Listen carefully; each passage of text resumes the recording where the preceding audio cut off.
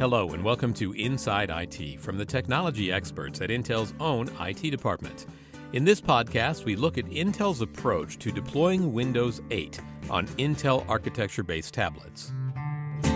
Intel IT has found that the combination of a Windows 8 operating system running on tablets based on Intel architecture yields some really significant benefits.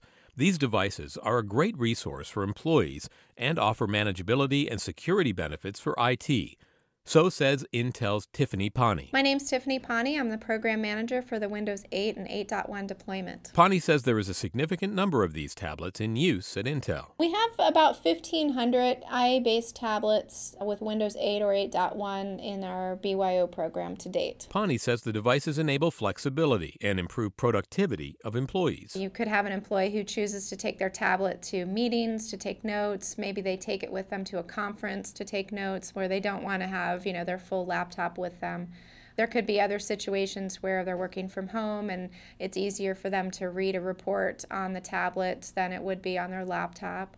Or maybe they're traveling somewhere and a tablet takes up a little bit less space in that cramped quarters of the airplane. And Pany says having Windows 8 on all your devices is a great advantage. Having the exact same software on your laptop as on your tablet means that you're not spending time reformatting documents that may get corrupted between different kinds of OSs or different types of machines. The combination of Windows 8 and Intel architecture-based tablets offers advantages to IT as well. It also enables IT to centrally manage the devices. We've still got the security layers and the manageability, so we're able to make sure the devices and intellectual property are safe while providing this additional service and increasing productivity and job satisfaction for our employees. Pany says they did pilot studies and examined use cases at the outset of the Windows 8 deployment.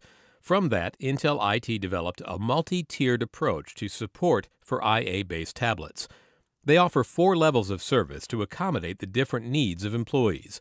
The first is the Trusted Application Portal, or TAP level. With this model, you have a tablet. Either you've bought it yourself, so it's a BYO model, or Intel has provided it for you. And you only need to use it for certain applications. You don't need to be on the corporate network. You really just need to maybe check your email, maybe you access our conference room finder tool, or get on the news portal and read some internal news stories. Things like that. The second level is what Intel IT calls basic service. With this one, you are installing a few different components on the device. You're going to use a mobile device management tool to, help keep the device secure. And you're also going to be able to get email, calendar, and contacts through this service, and a couple of other applications similar to what you could get from the portal. Pany says the next level really leverages the possibilities offered by Windows 8 and an IA tablet, Intel IT's premium service. So we leave the OS intact, so you have Windows 8 or 8.1 Pro installed on the device, and then you install some other components, security software, manageability software, and some other things that allows you to get on the network and keep your data safe. You do have encryption on the device to protect the intellectual property as well.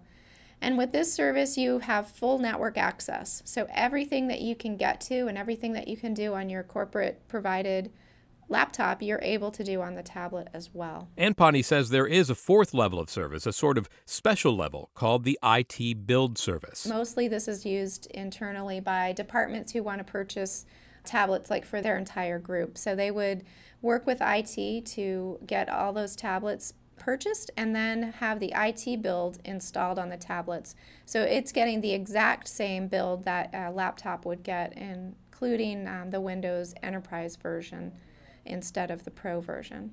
Again, this one would have full network access as well. Pany says it was important for the success of the project to ask the right questions about HR and legal concerns. What are the responsibilities of the employee and what are the responsibilities of Intel in providing these services for employee-owned devices? Communication was also a key to success of the project. When we started our proof of concept, that was December 2012, we needed to get participants, and then we needed to communicate with them during that proof of concept and pilot phase We needed to survey them to find out what their experience was like.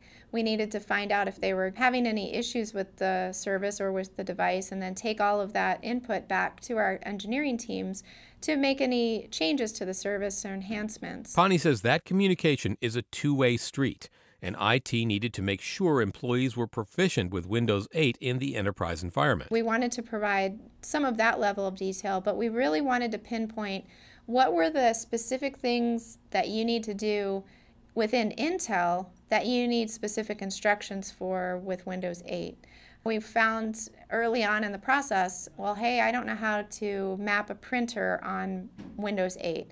So we provide specific instructions on how to get your Intel printer working on Windows 8. Intel ran a cloud-based storage pilot program simultaneously with the development of its IA-based tablet program. Pany says she's a case study of how valuable that combination is. I don't know how I would have lived without the cloud-based storage, because I have a Windows 8 and an 8.1 laptop, and then I have a Windows 8 tablet.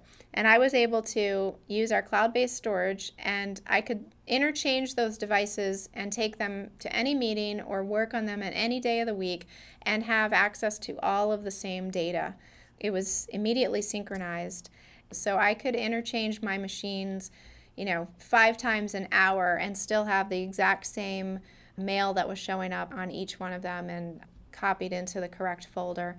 And it was just critical. It's going to improve employee productivity and flexibility to such an extent. It's really invaluable. And Pany says looking at the future of Windows 8 on tablets at Intel, she only sees growth. Up until this point, mostly our employees have preferred to have laptops as their primary devices. But over the last year, we've seen that there are specific use cases where laptops don't make sense and tablets do. So we need to make sure that we're fulfilling that need.